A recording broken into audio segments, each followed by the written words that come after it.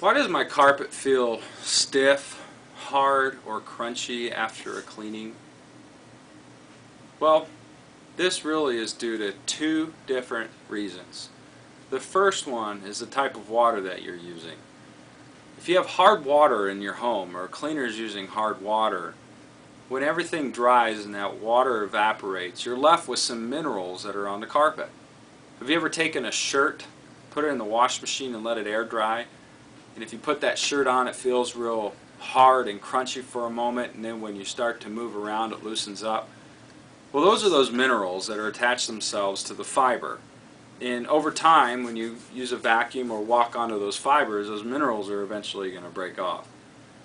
The second reason why it happens is because of high alkalinity or residues being left in the carpet. Now, you've got to use alkalinity to remove acid-based soils, which most of the soil is in your home. And when you get too much of that alkaline cleaner in there and you don't remove all of it, you can have that soapy, sticky feeling, like if you had soap dry in your skin feels real rough and hard, and then eventually you can get the soap off and it feels nice and smooth after a while.